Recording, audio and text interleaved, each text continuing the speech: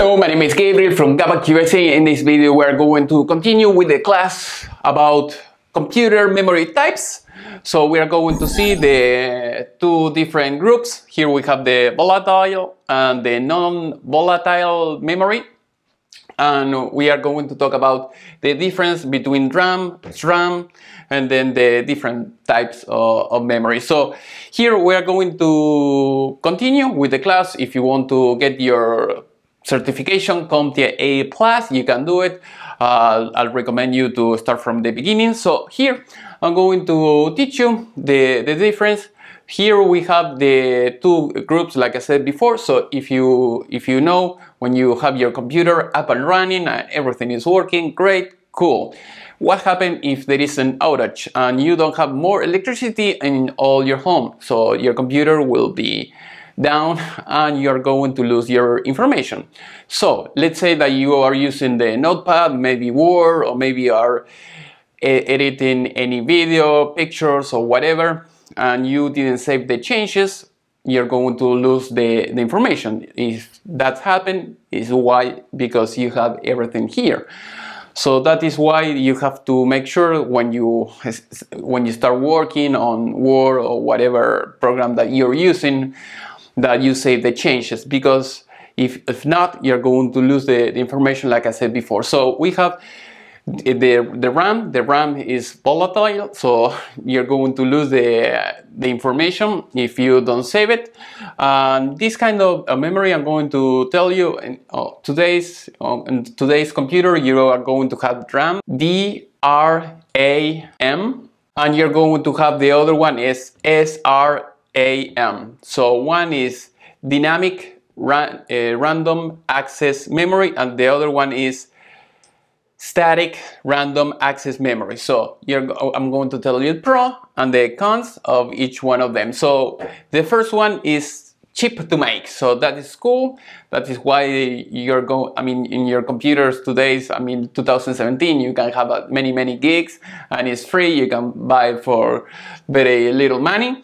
And here we have the pros. The pro, one of them is use one transistor and one capacitor. It takes less space, and the RAM, you can have a lot of RAM in very little, in a module, like it's going to be something like that. So this little size, in this size you can have tons of RAM. The cons of this kind of RAM is slow, and if I'm going to tell you why it's slow. So if you're thinking, oh, the RAM is fast. No, yeah, okay. Fast compared to what?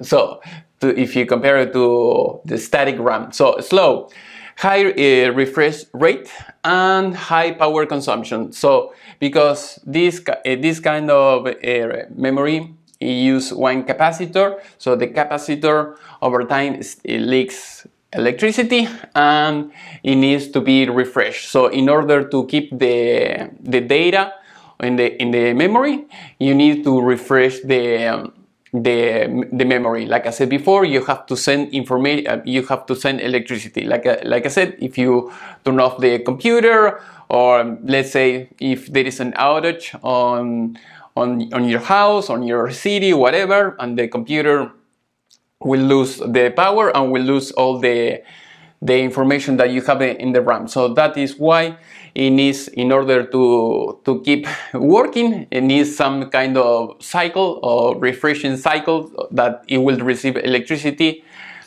in X amount of time. So that way it will keep the bytes and the bits and everything inside.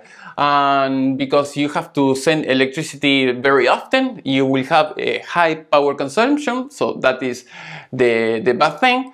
But it's cheap. That is why we have it in all our computers.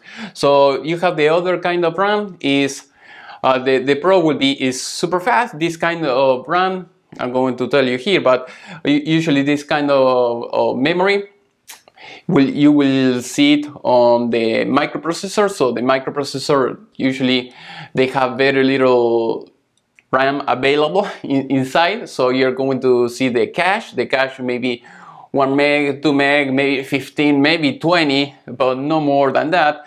It would be nice if we could have like a gig or 2 gigs of cache inside of the processor, but for now that is how things are. Of course, I mean, if the processor, if you saw my other videos, I mean, if we have like a huge cache inside of the CPU, we'll have another kind of issue. But if you see all my other videos, you will know why. So that is what I recommend you start from the beginning. And in this case, like I said before, the cons, we have the money issue. So it's very expensive because it uses 6 transistors and takes more space. So that is the bad thing about that. But the good thing is the power consumption is very low, because we don't have to send energy or electricity to keep the data inside of this kind of RAM. So that is the good thing. So in this case, we have the non-volatile RAM. In this case, we have the ROM, usually is for the BIOS.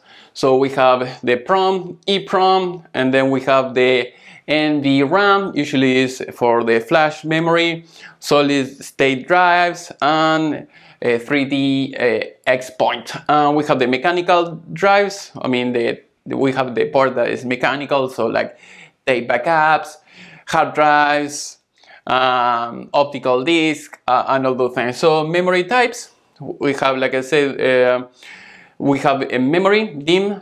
The DIMM, we have what it means. It means dual inline modules. We have different amount of pins. We have 168, 184, we have 240, 288, and we have other memories that will have less pins. So I wrote here what is more usual in at least 2 days.